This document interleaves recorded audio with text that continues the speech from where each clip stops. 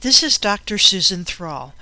I'm going to demonstrate a crosstab query using Query Design View as opposed to using the Query Wizard. Here is the query that we had previously created using the Query Wizard. If you recall, we had our cities as our row headers, whether the invoice was paid or unpaid as our column headers. And we also left in the total of invoice amount as one of the row headers. So I'm going to close this down. I'm going to go into Create, and this time instead of choosing Query Wizard, I'm going to choose Query Design. In the Query Design, I have to choose which table I want to use to create the crosstab. And I'm going to the query and use Customer and Invoices, which is what I used when I did the Query Wizard.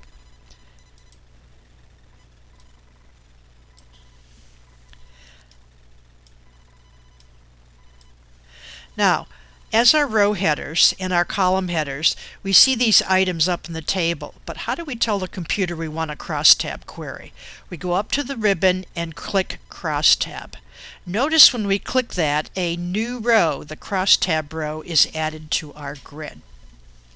So the first thing we're going to do is pull City onto the grid, click in Crosstab, and indicate to the computer that we want this as our row heading. Next, we had invoice paid, whether it was paid or not. In the crosstab row, we indicate that this is going to be the column heading. And lastly, invoice amount is going to be our value in this. Now, we have to indicate to the computer what we want to do with this value. So where it says Group By, we drop that down and we say we want to sum it or average it, or find the standard deviation, or find the max or the min, and so on. Now, if you recall, what we did was we summed it, so we're going to choose sum. So what we're saying is in our crosstab, have city as the row heading, invoice paid as the column heading, and in the interior, sum up by value of invoice amount. That's all there is to it. We run the query, and we're getting the exact same screen as before, showing our cities as the row headers, and our column headers, those that are paid or unpaid.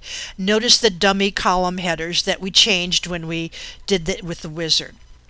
Now, what we are missing is the sum of all the invoices, and we can easily add that by going back to Design View, adding another column. So we want the sum of invoice amount. I add that here. I'm going to sum it up. So you can see that's going to be a sum.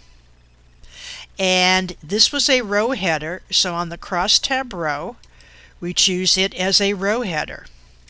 And I run the query again.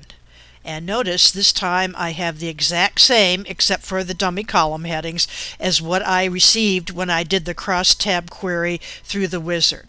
So if you know how to use Design View, if you understand what a crosstab is and which columns you have to fill in, then it's much easier and much faster to do it in Design View.